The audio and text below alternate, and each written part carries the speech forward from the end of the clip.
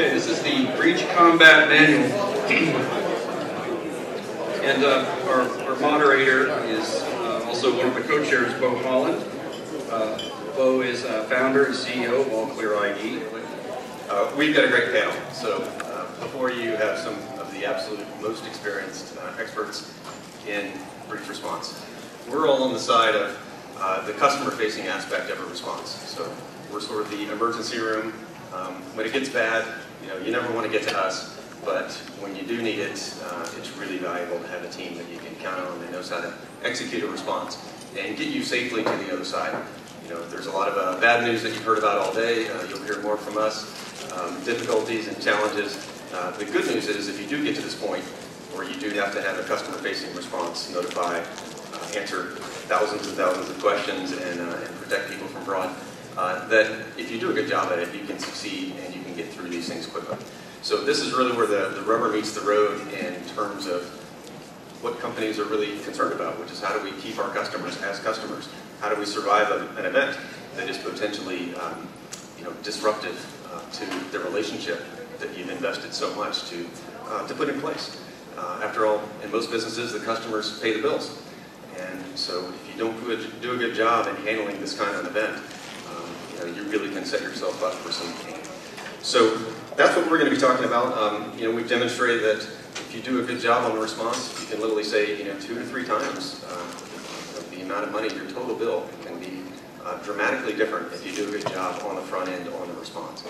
So this includes the third-party cost, how many lawsuits you get, how many regulated penalties you get, all of these things that add up to the total cost.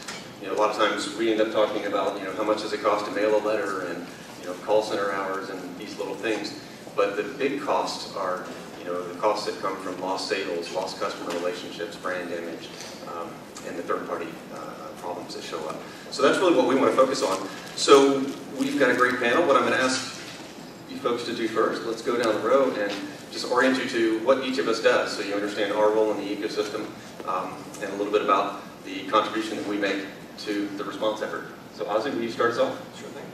So I'm Ozzy Fonseca. I'm a Senior Director for the Data Breach Resolution team at Experian. My team and I have worked on a little bit more than 13,000 data breaches, and we've sent notification letters for the victims, set up call centers to answer questions about the event, and provided fraud detection and fraud resolution services to the victims so that they can go back to their normal lives. I'm Bill Harden with Navigant. Our firm has worked on north of 350 breaches in the last couple of years. We're the first responders. We're the people that I call ourselves the Marines. We get in, we get out, figure out what's going on, help you get back to business. So, I'm Larissa Crum. I'm Executive Vice President for Immersion. We've worked since 2008 on a little over 500 data breaches.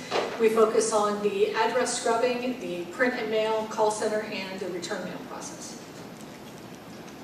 I'm John Neiditz, and I'm what you heard today described as a breach coach. I think it's important to remember, that for those of you who don't, that Mark Greisiger invented that term, breach coach. So there's a scary thought. Mark Greisiger invented what I am. But in reality, I focus on helping companies manage, protect their information, and maximize its value more. And I've gotten to come to these over the years.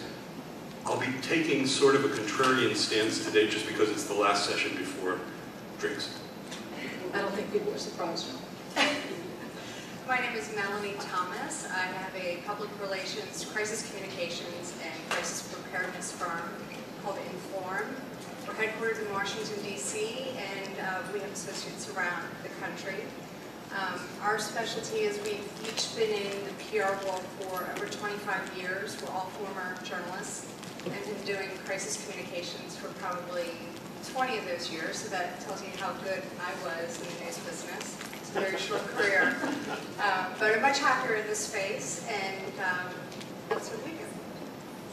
Well, thank you. So we all have a playbook. You heard the different roles. It really begins with the breach coach. That's the center position. That's the quarterback in this game. Bill comes in next as the forensics, figure out what happened, was there any damage, do we have to notify what records were affected. And then myself, Ozzy, and Larissa, we come in on do we need to notify? And then over this entire thing, you've got the public relations aspect, communicating through the press, responding to regulators. That goes through the entire process. So these are the different roles. We all have a playbook. We all know exactly how this is supposed to go. And yet it never goes that way. Every event seems to be a little bit different. We'll talk about that in a minute.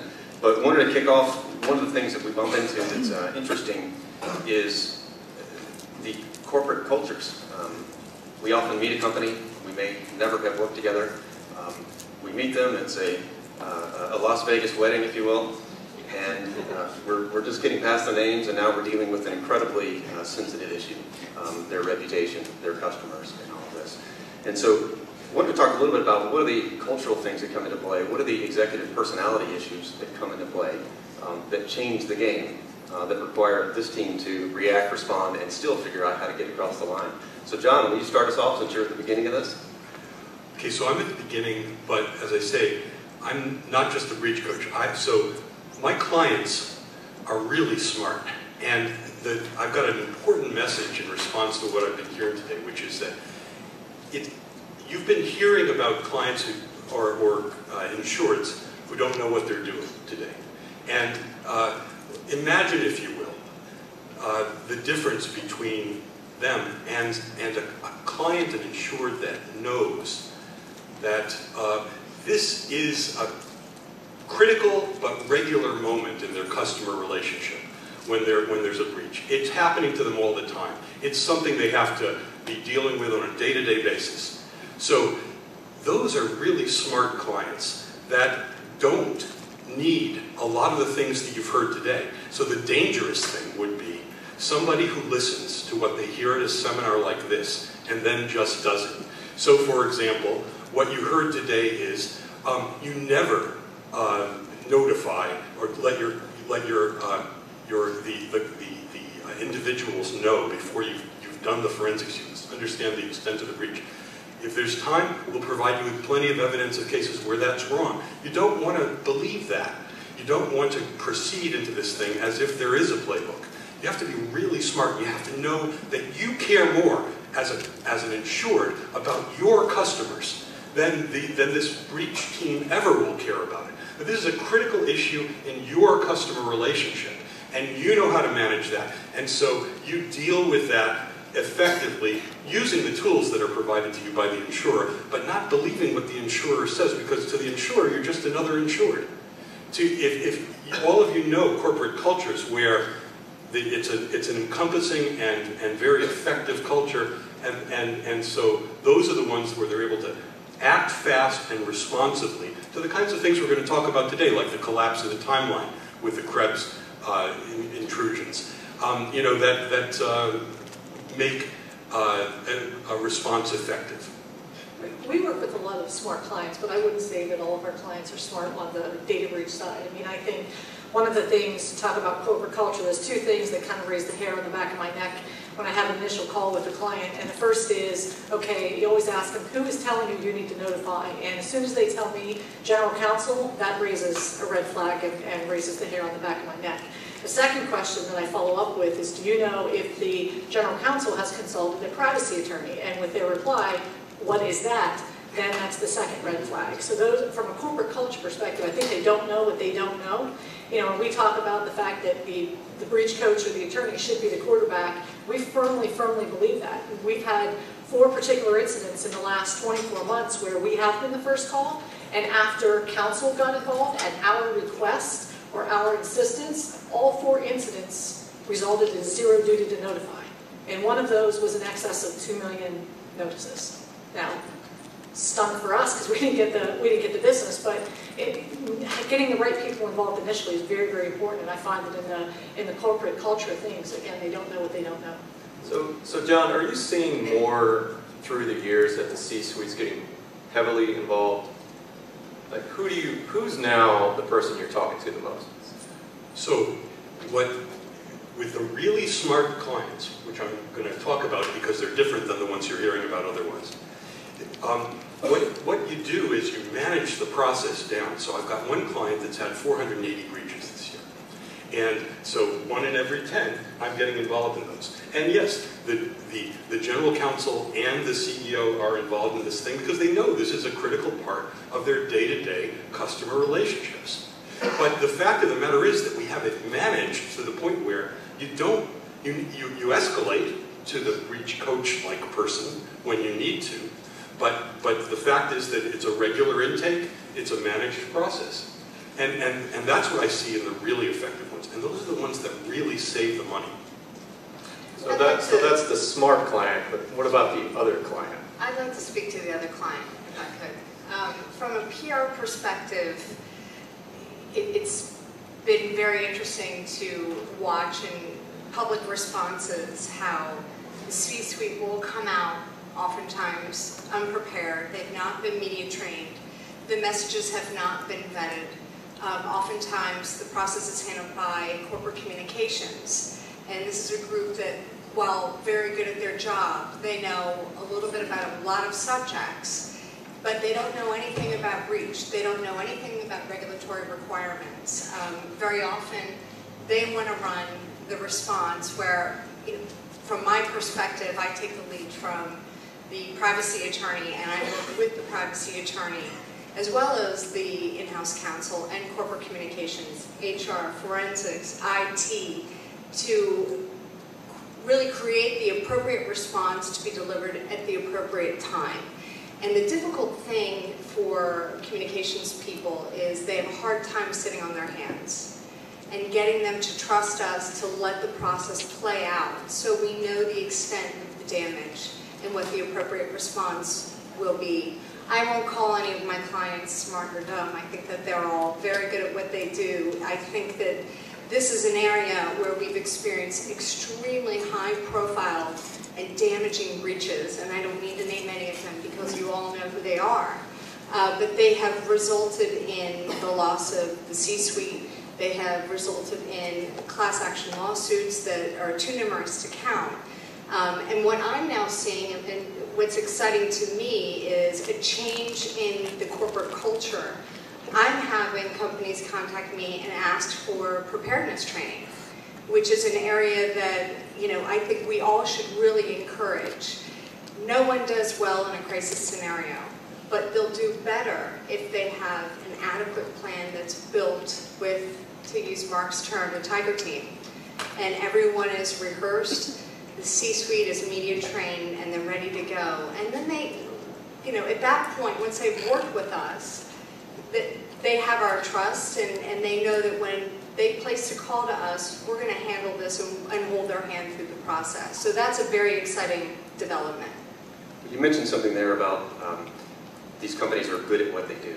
And one of the cultural phenomena that we see time and time again is the habits, the muscle memory that companies have developed that make them good operators in their daily life work against them when they find themselves in an emergency.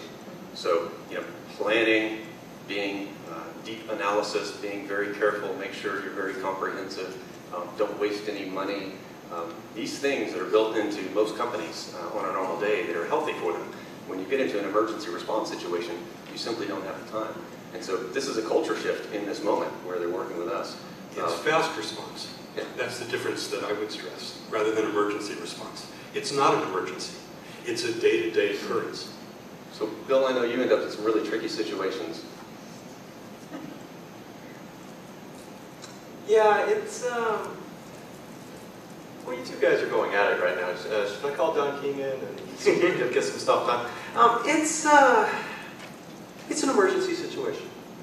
People act irrationally, especially when you have C-suite members, sales are going down, the public relations are going up, and they're firing off emails at 3 a.m. in the morning going, hey, what about this, what about that? And they're not thinking about what they're doing.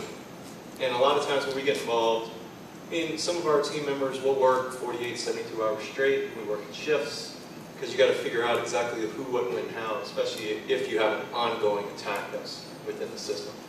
I just had a client recently that the hacker took over their Twitter account and was taunting them. Basically, you can't shut me out. Okay, fine. Through that, they changed all the username and passwords. They went through their particular plan, he got on their message board and he goes, "Is this the best you can do to change your username and passwords?" It's changing. The dynamics are changing. And what do I mean by that? So I'm going to use a term of art that I would like for everyone to take out of this room. It's called offense preference. Now, what does that mean? Somebody throw a lot of people from Philadelphia here by chance? All right, who's your team? New York Giants, bad example. Okay, let's go with the Eagles. And with the Eagles, Chip Kelly is the coach of the Eagles. He used to coach at Oregon. There we go. But the thing is, no matter what the defense did, no matter what they prepped for, the offense would normally score. They would figure out a way. So you've got to change the mindset of throwing all this technology at it and these plans and everything else, because the people that are running these sophisticated attacks, they've only got to be successful once getting in your door. So if you take like a hockey team, again, you're the goalie. Everyone here's the goalie. You got to keep the bad guys out. It only takes one goal. So now that you're in the system, now what's going to happen? How do you look at the attack patterns that are going to be there? And that's how you have to start thinking about this, especially from a breach response perspective. The ghost is still in there. How do you make sure that they're out and they're staying out? It's a very challenging task, and especially from a PR perspective, when you have an initial breach, and then you think you have containment, and you come out and say you have containment, and then you have a second breach. Then what? Then what kind of happens from a public relations standpoint? Yeah, it's about good security. There's no doubt about that. But then the question is, are all cases like the ones that he's describing? Consider this. The whole day today, we've been talking about breaches as if a breach is one thing. The proper response to a credit card breach or an email breach can be completely different from the proper response to a social security breach. The legislature of this fair state just figured that out in the bill that they just passed. They understand that credit monitoring works for social security numbers and driver's license numbers, and for credit card breaches, other things work. In fact, what you could do, just think about this. Instead of getting these people to work 48, 72 hours, what if you just said, the moment that you see that cards may be compromised, we'll help to arrange for or give you all new cards. How much would that cost? Not so much. There are ways to do these things. The big companies that are smart companies but do breach response very badly don't think of. So those are the But John, let's run with that scenario. Okay, so you are a retailer, your POS system has now been infiltrated, you don't know what's going on. How do you process cards for the general public in order for them to say, I have comfort that my data is now going to be protected? Let's say Let me give you an example. Here's Jewel Osco in Chicago, where I'm from. Go Bears, even though they got a terrible record this year. Maybe they need some offensive preference training. There's people standing out front of Jewel Osco going, I'm just using cash going forward because I don't trust you guys with my stuff. And it starts resonating with them. So how do you, here's how. Okay. Well, the way you do it is, for example, let's say you're not as big as Target. So Target, has this giant breach in its POS system. How easy would it have been for them to outsource their POS from that moment? Not so easy for a Target, but really easy for some of the clients that I've had. So that's what they've done, right? If you find that there's a hack that gets into your POS system, and unlike my clients, you don't have network segmentation that knocks off the HVAC vendor, from your customer system, then what you do is that's the moment where you say, okay, we're going to outsource, we're going to make a new arrangement, we're going to protect you from this moment forward because we actually care about you, and we're going to get to you before Brian Krebs does. Hold on, I do have a couple points to make. Great debate, by the way. Good stuff. I think I'm going to call Trying to give you something before the end of the day. I appreciate it, but I got to tell you, I don't agree with all the statements being made because there are a couple of very important realities that are not being addressed. We're talking about technology, about outsourcing certain things, about addressing the breach as though it is a very clean sort of a medical procedure, and that's not really how it works. The reality is there's a very high emotional amount of activity going on. And there's also a lot of, going back very briefly to what Bo started with, which was culture. Let me give you a couple of numbers that are going to make you think about breaches a little bit differently. Only about in 50% of organizations do the boards or the CEOs, they're involved in any way, shape, or form with data breach planning. And only in 36% of companies do either the boards or the CEO want to be informed about a material data breach. They just don't want to know. Period. So, if first of all, there has to be a culture where having a breach and detecting it and reporting it matters. Did you know that whenever there's a breach, there was a study a couple of years ago from Honeyland, in about 78% of breaches were the fault of some employee. Different reasons why.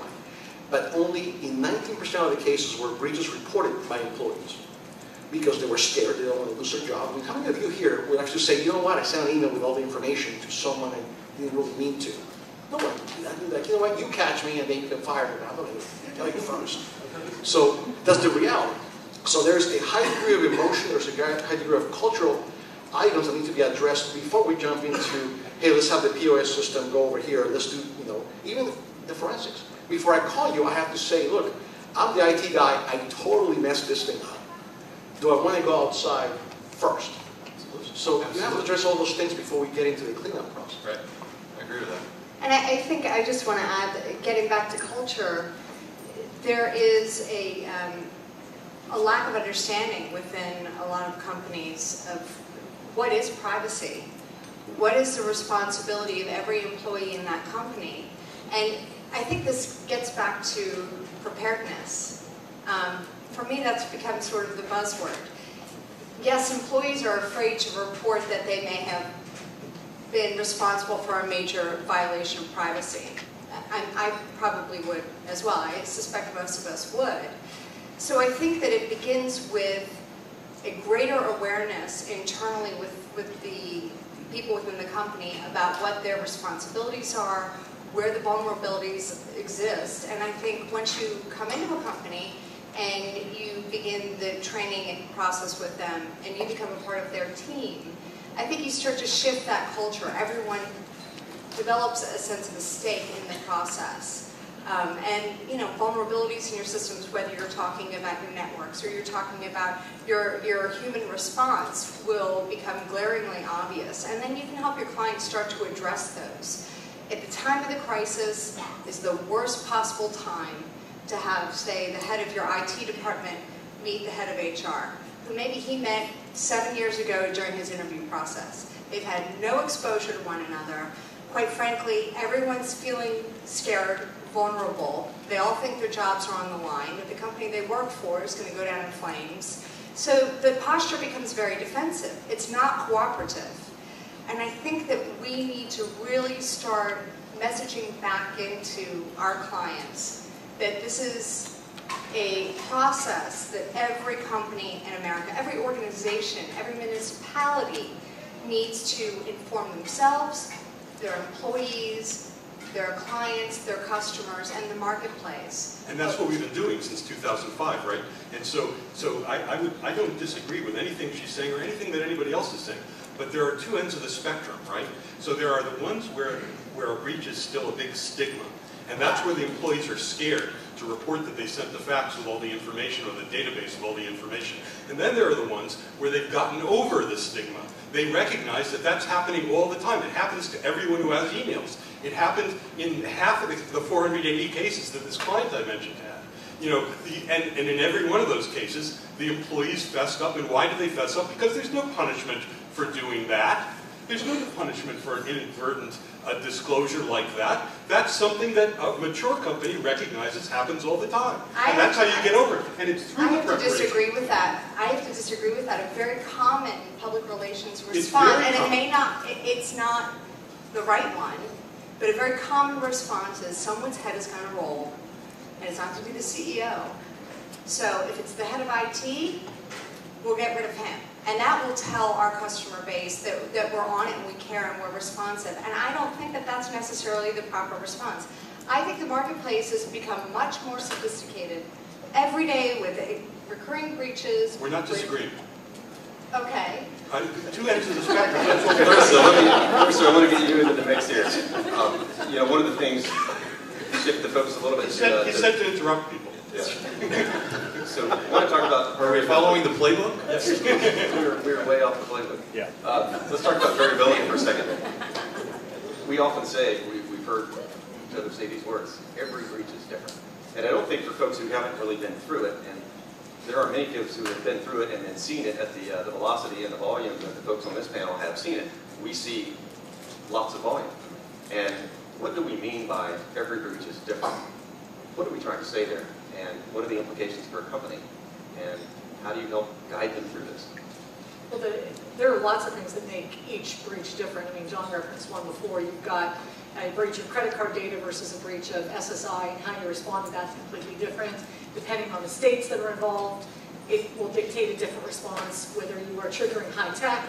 On the federal level, it will trigger a different response, and that's just the domestic. If you've got an international or foreign population, now you've got a lot of other regulatory landscapes to survey into the mix. Even organizations that have multiple breaches, no two are the same. I mean, quantity dictates different things. As I said, legal dictates different things. Circumstances, location of where the recipients reside. All of these things, regardless if you've had a company that's had 489, all 489 are different in some way, shape, or form. It was a certain percentage of an employee population out of this one particular group versus employees all around the country or all around the world. I mean, there are so many things that make it variable. There are some things also that make them very similar. I mean, aside from the fact that you have to notify and call center and all those things, but I was at a conference yesterday in DC, and a figure came out that caught my attention. That's the fact that there's a 229-day delay between the time that a breach happens and the time that the company finds out about it. Now, to that, you now have to add however long it takes the company to notify the people affected, so it could be days, weeks, months later. And this is probably going to send John spinning in a second here, but basically, one thing that's important for the victims at some point is to be given a retroactive view of everything that's happened as of the day that the event occurred. Not when they were notified, but all the way back when the event actually happened. And here's, John, please brace yourself. And this is why a credit report is very important, because a credit report can tell you everything that's affecting you as of the day.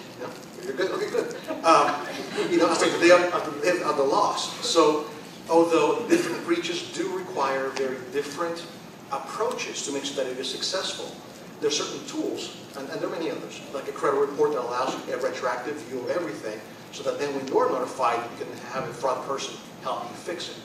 So there are similarities, there are differences. Still holding it together. Wow, no effect.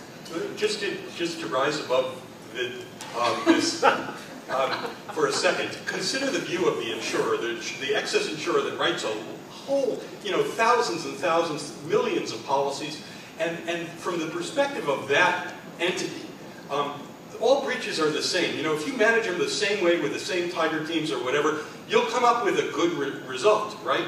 But if you're the insured, if you're the customer, and these are your clients, then every breach requires a level of care and focus and creativity where you have to bring the right resources to bear in that particular case. And so there are two different perspectives, two ends of the spectrum here. And very often, what most restores customer trust, what most maintains customer relationships, what most protects your information is a completely different game plan than this team that you see up here. One of the things I'd like to expand on, I talked about quantity being a differentiator, and I know that sounds very, very common, but it is one of the things that the larger the case, the more an organization needs to be dealing with certain call center issues. For example, if you've got a breach of 500 or 5,000 or even 50,000, there are a certain percentage of calls within the first week and a half that the call center, despite all of the best efforts of FAQs that can't get answered, that then end up getting escalated back to the end client.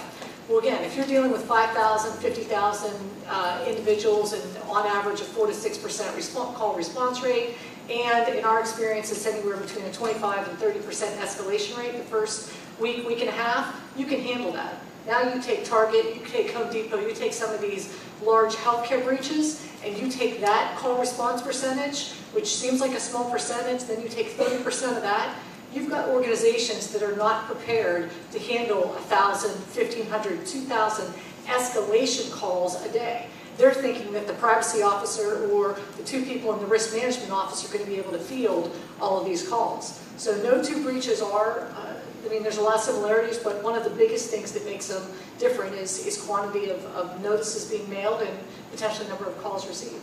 Well, that's a great segue into our next topic, which is the biggest disruption we've seen in the last 5 years, the Krebs effect, which has driven straight to this problem, but many others. So I want to hear from each of you, what we've seen happen since Krebs began doing what he's doing.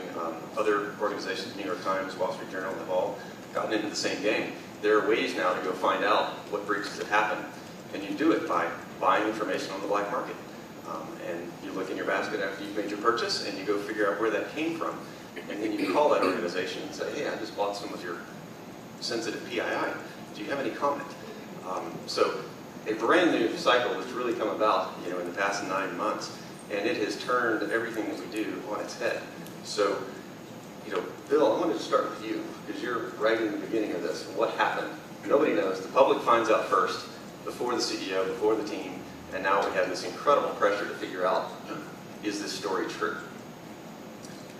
Yeah, so we've done many cases like that. In fact, I was on a call recently when Krebs broke the article and we were on the phone with the client. So it's like, okay, we just, Krebs has got us, so now what do you do? First and foremost, the attorneys that are involved are mission critical. They have the experience. Clients need to listen to them. Then from there, from the PR perspective, do you come out or do you not come out? So let's just show hands in the audience. Krebs just broke your story. Who's coming out and admitting that we've got an issue with the company? Raise your hand. Come on, keep them high. It depends what kind of breach it is. No. Well, okay. All right. So everyone else in the room is going to lay low, let the facts dictate themselves. You're going to take it in the press. It's day 2. Krebs has broken another story about your client. Anybody deciding now to come on out? Okay, I can't sit still Well, hold with on. this. Yes, it's killing me. I'm a PR person, darn it, let me talk. Okay, you are a PR person. So, PR, what do we do? This is, the Krebs effect. I love this. The first thing I do in the morning before I check my email is I check his website. And that's a pretty phenomenal phenomenon. Wow. As is what I just said. In the crisis communications world, we've had the Krebs around for a very long time. I mean, 60 Minutes, that's the nature of 60 Minutes. And with that came the rise of crisis communications. My opinion is you have to make a holding statement. Now this is where it gets very tricky and where a privacy counsel and the team, the response team, is critical. As is maybe a gag and ties for the hands and mouth of your client.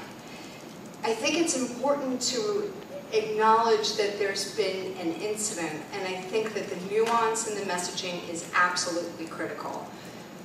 You do not say how many people have been affected, because you just won't know. You won't know for months, you may not know for a year.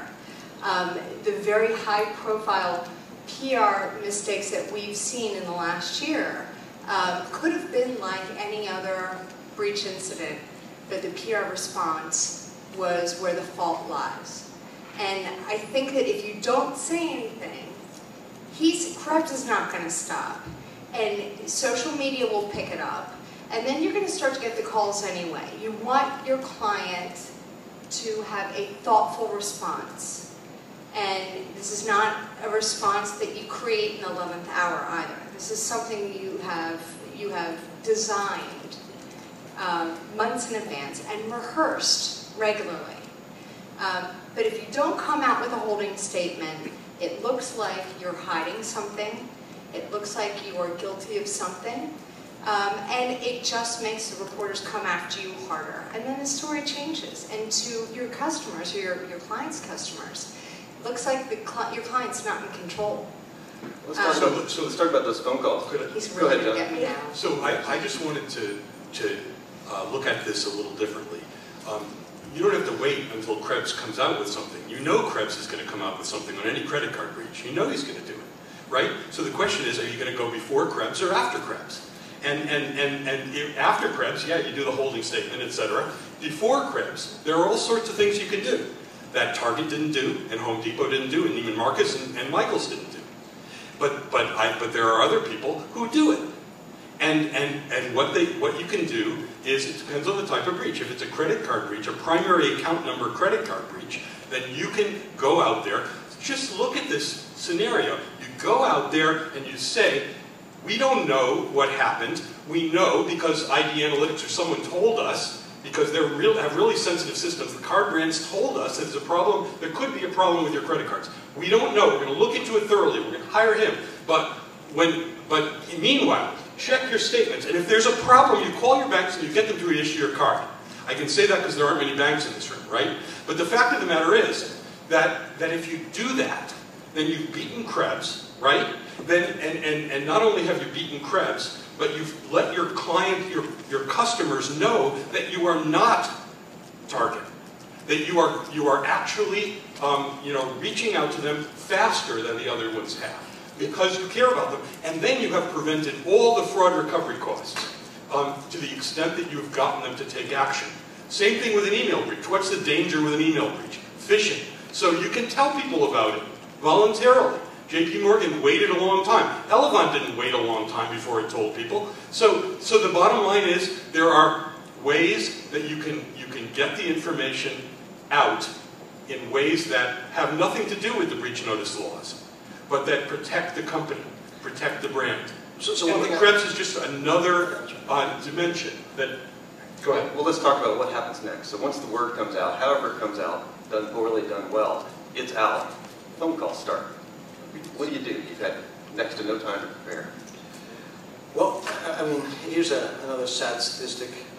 Only about... sorry, these data breaches. Keep them coming. It's okay to drink your next. I know. So, only about 34% of companies ever train their call centers on how to answer questions about a data breach. Now, it's not that people are not calling them, it's just they don't train them. Even if you hire someone like Larissa or someone like ourselves or Bro here, I mean, they just don't train them. So you have a lot of very confused employees who don't even know they had a breach. We're now answering questions about an event they're unaware of, confusing everyone, making the new headlines, which is a PR problem. So really, what you need to do, which we're seeing, and we'll segue into the next section a little bit here, is I'm seeing a lot of clients decide it is time to have a list of experts that are ready to call when time comes.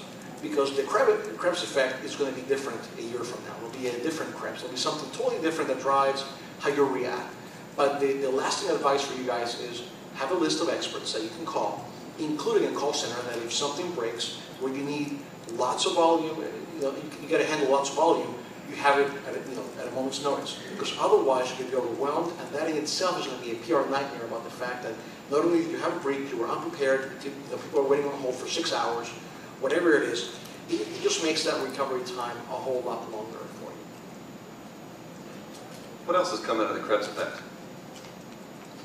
A lot of it's operational for the company. How do we make sure that we continue processing information and people are going to trust us from a sales perspective?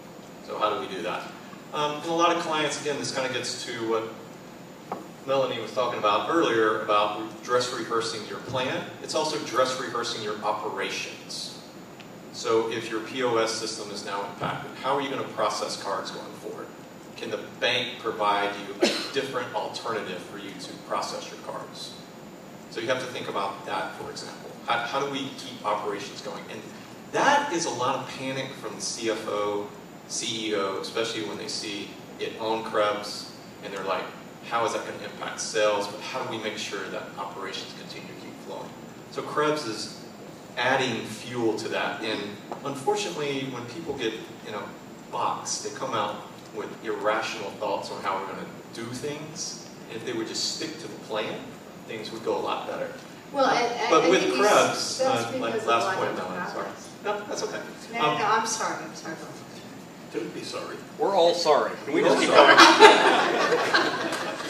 going? We stipulate the sorrow. It does, doesn't it? It just gets to the point of you rehearse, you go out, you continue to keep following the plan, and you re-emphasize the plan. Again, it's a dress rehearsal. I've worked for one client, they experienced about 2,000 plus data incidents a year. Those are incidents. Now remember, everything's an incident before it comes a breach, but these guys have about 2,000 incidents a year. They have an incident response plan.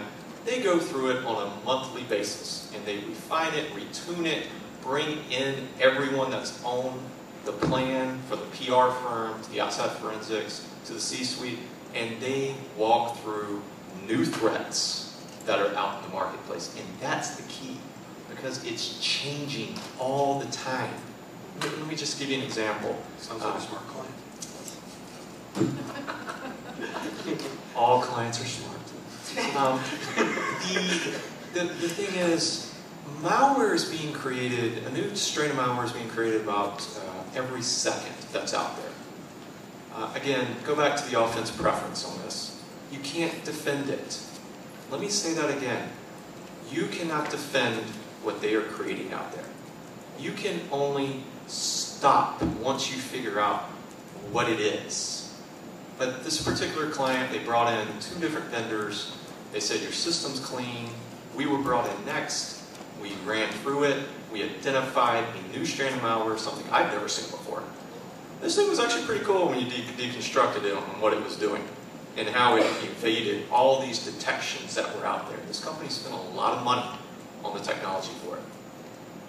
But the thing is, if you do what I call defense by layers, then you can start picking stuff up, and then you can neutralize the Krebs effect on how many people potentially might be impacted. And I think that's what you have to start reversing and thinking about. Defense by layers, because they're going to get inside the house. Do you guys think that there's a Krebs effect for small breaches as well? Because, I mean, listening to your example here, and we were working on a breach not long ago where it was a smaller company, the CEO got a phone call from Microsoft saying that they were seeing some unusual traffic in their servers, and that they thought it felt like they were under attack. And to confirm the information, they wanted to make sure that the password to I guess, administrative rights had not been compromised. And the caller asked the CEO, you know, what is the password? And he said, you know, whatever. And he said, yeah, that's exactly what we have. Good. Let me do a little work and make sure that everything is okay. Well, obviously the caller was, I believe that, the social engineer. And they stole out of this small company about 100,000 records. And here you have a CEO who's freaking out, going, what the heck happened? Now, that will never make it into the Krebs log. So I'm really curious, and this is really for the panel, is there, because Krebs only goes after the very, very big fish. What about the other 99% of the breaches? I'm curious what happens with that.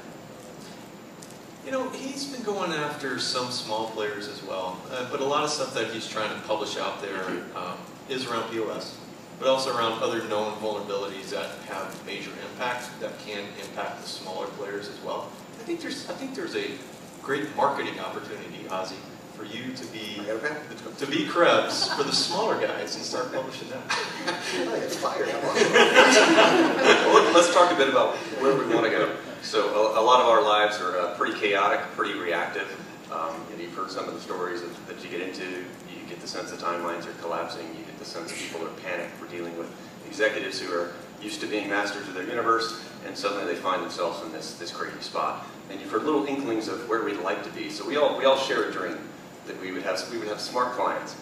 Most importantly, we would have prepared clients, that they have thought about this. They have worked through each of these disciplines, gotten some counsel. So, you know, a lot of work about preparation. Are we there yet? Are companies ready? This is for you, Ozzy. Sure. Are companies ready to really engage on preparation? They're more ready now than they have been in the past. Obviously, Krebs and some of the large retailer breaches have brought the issue to the forefront.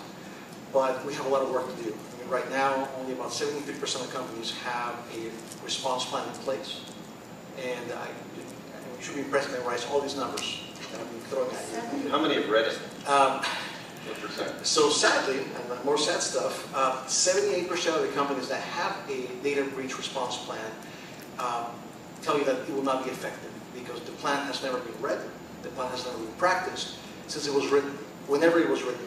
So they check the box, but they all know full well if anything ever goes down, throw this thing away because it's got old phone numbers, old names, scenarios that have nothing to do with what's happening today. But again, there are some signs of hope. For example, another number, 54% of companies, I got one, 54% of companies are now conducting training, trying to help employees become much more sensitive to the proper way to work with and secure personal information. So we're making big strides, and we're seeing that in, I want to say, in a way, the number of breaches, although it seems like it's getting to be more, I think the number of records in some ways are getting smaller, and even if records do get compromised, the kinds of data, going to John's point, it doesn't rise to it doesn't go from incident to data breach, and that could be very beneficial for companies. So it's getting better, but there's a long way to go. How much impact are boards having on this conversation? Huge recently.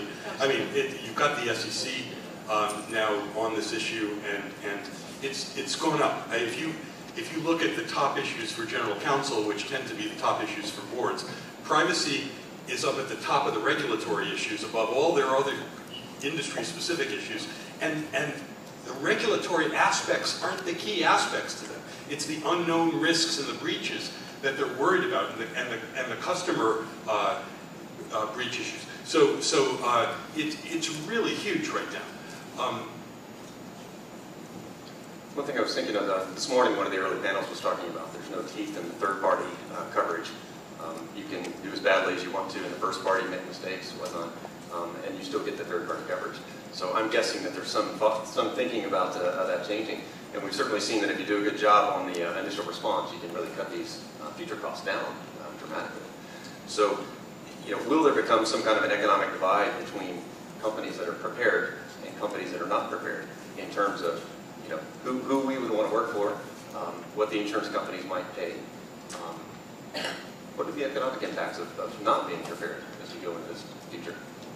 Well, I think one of the obvious ones is if you're not prepared and you've not vetted any vendor as part of the process, any one of us or others that are involved, you're obviously going to be paying. If you're calling it, Friday at 5:30, which is when normally most of these things happen, you're going to be paying the rates of, that they're working all weekend. And whereas if you were more prepared, you had a policy, you vetted the vendors, even though the insurance company has vendors on their panel, you might have a vendor in any one of our capacities that you might work with better than somebody else. So vetting that vendor process, not only is that going to help from a cost perspective, it's going to help from a relationship perspective.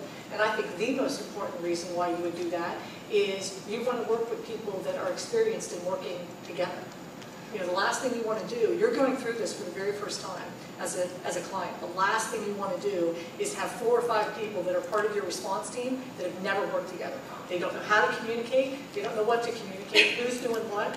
That quarterback, that privacy attorney we talked about, a breach coach, is such a central figure, but so are all the other members of the breach response team. And so the experience of that particular team working together, I think certainly will help cut the cost both on the carrier level as well as for the client. Can I talk about prepared in a, go ahead if you want. I just want to I think she does. If you must. I think she does. Okay. I would like to, actually. I'm just going to take it a step further from one of the things that we haven't talked about, and I'm going to point it now, I'm going to steal Bo's term, is you talk about the Krebs effect. Well, what about the target effect? What happens when you don't handle a breach incident properly? Or a privacy violation for that matter. We always talk about breaches, but we should also just talk about privacy in the same vein. Ultimately, you could have brand devastation. I go so far as to say what's happened at Target will be cemented to that brand for a generation. For those of us that are over the age of 40, we remember the Tylenol poisonings in the 80s. A horrific incident. And for decades, when people thought of Tylenol, they thought about these poisonings. And that's nothing you could ever have seen coming. the effect on the brand when you have any kind of a crisis can continue for generations if not handled properly. So 2 points I want to make. One is you cannot market your way out of a crisis. If you don't handle it properly, you're going to live with that damage to your brand for a very long time. And you know, in the case of Target, we've lost the C-suite, hundreds of millions of dollars are going to be paid out. And I would say most consumers who were shoppers at Target, loyal shoppers, probably do think twice before they walk in or they use their credit card on Target.com. I'm not saying they don't, you know, they're not customers, but there's been quite an amount of damage. So that's one thing, and the other thing I think that we need to consider as a value add is brand rehabilitation. After an incident has happened, we shouldn't run out the door to catch a flight back home and say, you know, good luck.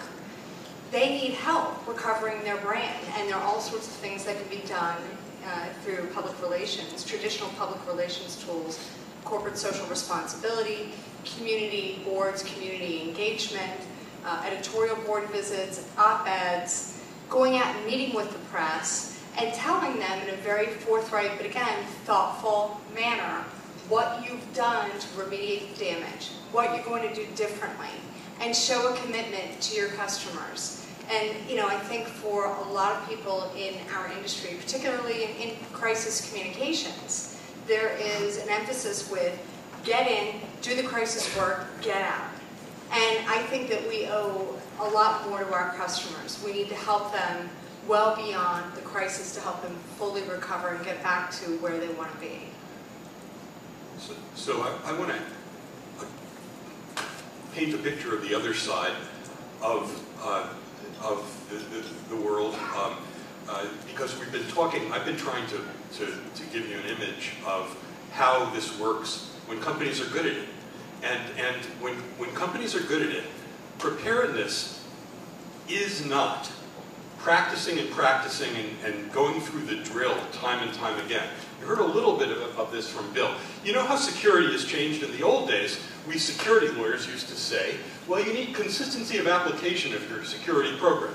Everybody who knows security knows that's not where it's at now. Where it's at is adaptiveness. Where it's at is not consistent application. Where it's at is being able to deal with the Krebs effect and everything else. So your smart client, when you were talking about it, was saying they're going through their plan and they're kicking the tires of it. They're not just repeating it.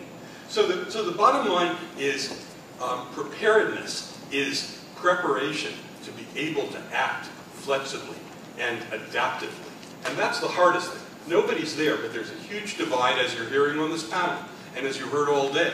I just wanted to make sure that you understood how wide the divide is.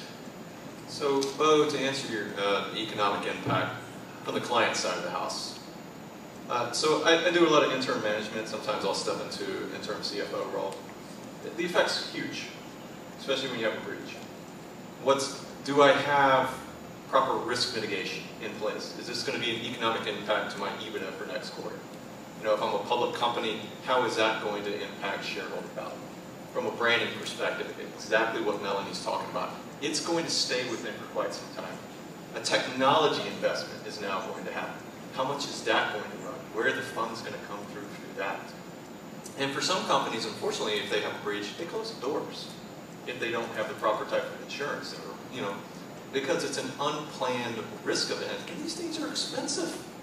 It takes a lot of funds to kind of go through and figure out, from a forensics, attorneys, the mailings, the PR, everything encapsulated. It's getting very expensive, and it's going to continue to keep going that way. And you just have to think about it from the client side. Unplanned risk, economic impact, what's going to happen moving forward. And I think from a CFO's perspective, they're really starting to understand this, taking various different examples that we're talking about. But I mean, Ozzy brought up a very good point. For small companies that are out there that have to go through this, $50,000 to them, that is either going to put them in the red or the black for the year.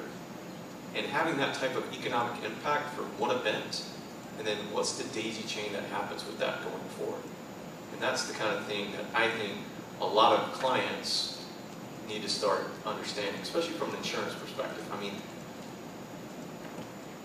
I expect cyber insurance to be like general liability. I think every company will probably have it within the next 5 years. Well, I had one last question for the panel, but I wanted to stop. We've got just a couple of minutes and see if any of you have a question for one of the panelists. Anyone? No questions? All right. They want to go. They're thirsty. Pretty scared. I'll take a couple more minutes. Go ahead. Well, I'll ask this last question. We'll start with you, Melanie. You know, on this preparation topic, all the things that you've seen, if you had a magic wand and you could wave it and you could have your clients do one thing differently, one thing well, with relation to your particular expertise in these events, what would it be? Slow down and listen to the experts. And I guess the onus is on people in my field to earn the trust of these companies, that we do know what we're doing, we have their best interests at heart. And I guess the onus is also on us to inform them of the dangers inherent in the world today, and what we as experts can do to help them through the process, which seems to now be an inevitable process. But I could go on, but that would be my one thing. 15 seconds. John? I would get them away from the experts if I had a wish.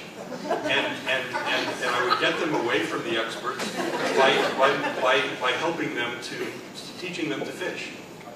And that's what people are doing. And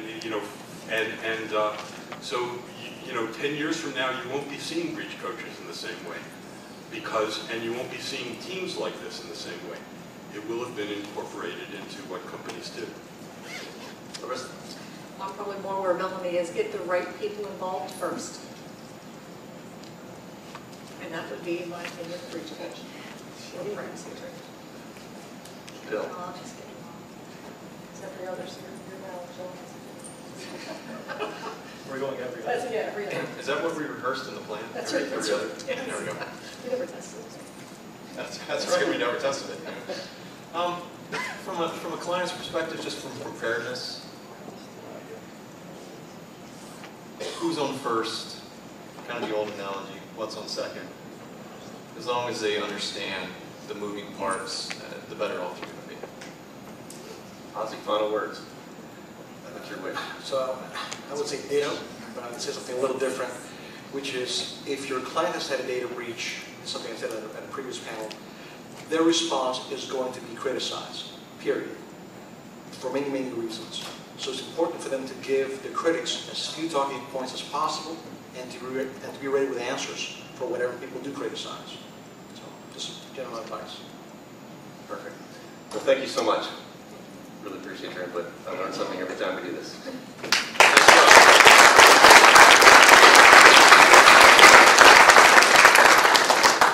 Ozzy also says that 85% of the people in the room are thinking about a cold beverage. Is that true? Well done. Thank you, Ozzy. Well, thanks to Beasley. We're going to have cocktails now. This is a great day. Thank you, guys. Yes, let's applaud our